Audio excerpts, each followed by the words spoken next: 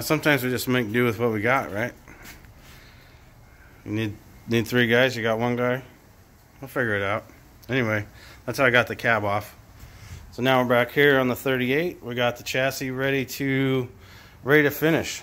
I need to finish doing some welding. And to finish the welding on these cab mounts. I need to finish the welding here. I need to finish the welding here. And the welding here. Well, welcome back to the garage, everybody. You can see 38 cab. Yeah, I used my engine hoist and a 4x4 under the lid to pick it up. Worked like a charm. Got it on the cradle, ready to go. This needs some welding. I need to do some welding here on the motor mounts, or on the cab mounts. Motor mount over here needs to be welded, and got to get it clean, ready for paint. All right, I got all my welding done, and I've been cleaning this thing, and I'm running into this. This thing has some serious undercoating on it, and I don't remember it being this hard to get off on the last truck. Me and Kelly spent like a day with a wire wheel and stuff and cleaned right up. This one has this like sticky stuff all over it. It's gonna be really hard to paint.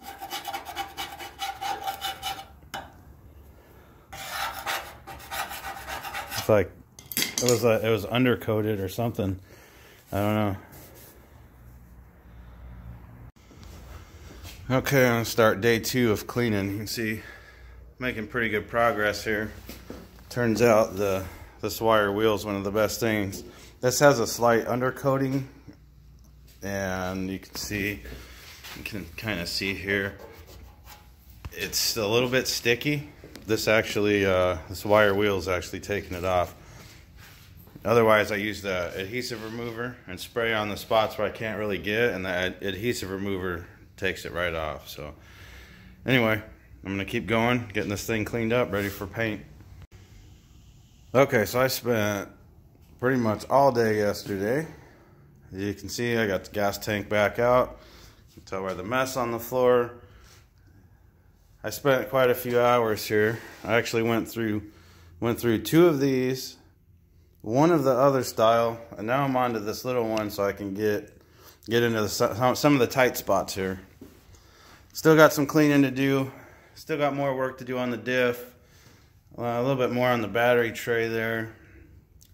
Probably spend another hour or 2, and then I'm gonna degrease it up here. I got a lot of grease up here by the rack and pinion and stuff like that. So I want to get this thing painted today, and then next week I want to focus on putting the engine and transmission together, putting them in the frame, and start putting all the accessories, everything, wiring, all that's going to get put on. I need to drain the gas out of the tank, clean the gas tank up, put it back in, put the fuel lines and stuff in, motor tranny, all that stuff. So a lot of work to do next week.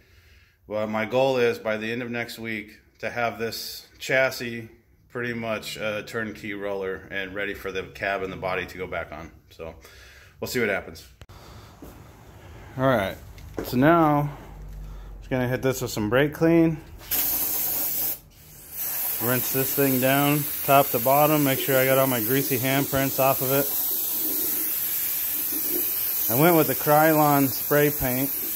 It says it can be sprayed straight to metal. So I'm just going to use a few cans of this brake clean, rinse all the greasy prints off of this, and get everything off of here. Air dry it, make sure the metal's all dry, and then I'm going to start spraying it. I hit it with the old Rust-Oleum. Hit that glossy black on there. It's looking pretty good.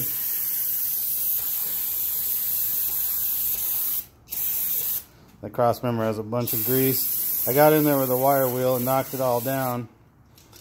Now I just need to wash off as much as I can. This is going to get spendy here with all this brake clean. Probably a better way to do this, but the brake cleaner works pretty good. Wash all this stuff off.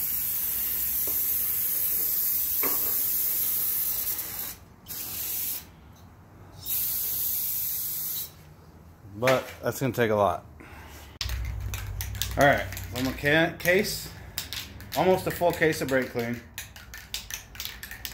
a bundle of rags, a whole lot of wire wheeling, and I'm gonna touch it with a self-etching primer. This thing had this one had to have been undercoated. I don't remember the other truck having that much slime all over it. It took me 3 days to get this thing clean almost. So I'm gonna hit it with a self-etching primer just lightly. The Krylon says that you can spray it right on the metal, but I'm gonna go ahead and give it a little bit of this and see what happens.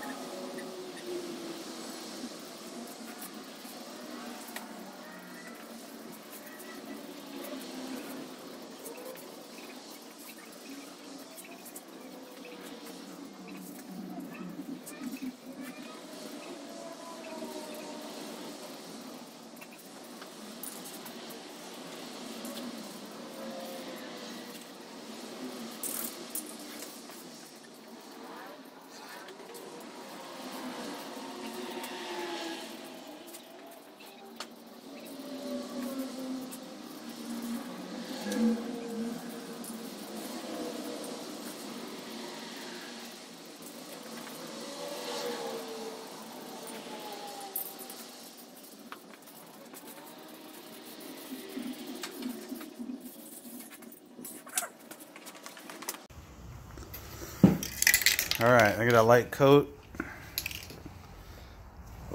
of etching primer. It's about dry now. I'm gonna go ahead and hit it with a Krylon.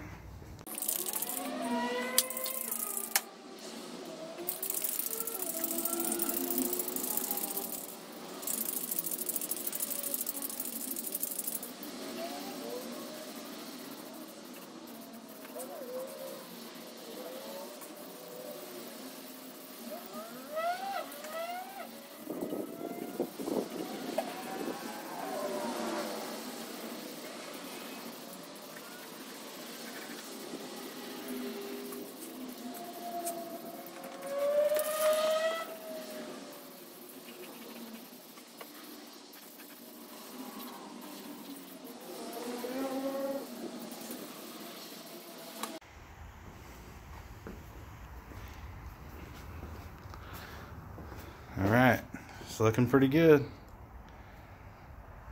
little bit of black paint goes a long way. It makes this thing look way different. Alright, well, there we have it. Frame is prepped and ready. I'm going to let that dry over the weekend. The 38 cab. I'm going to let that chill for a minute.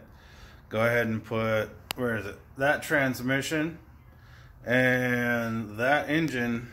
Put all that together. Bolt it in the frame. Start hanging accessories, everything. Motor, transmission, drive line. Assemble all that. Gas tank, everything. Fuel lines. The whole chassis is going to get put together. And then at that point, I think I will probably tarp it really good. Roll it off in the side yard. And we'll get the cab in here. Do all the body work.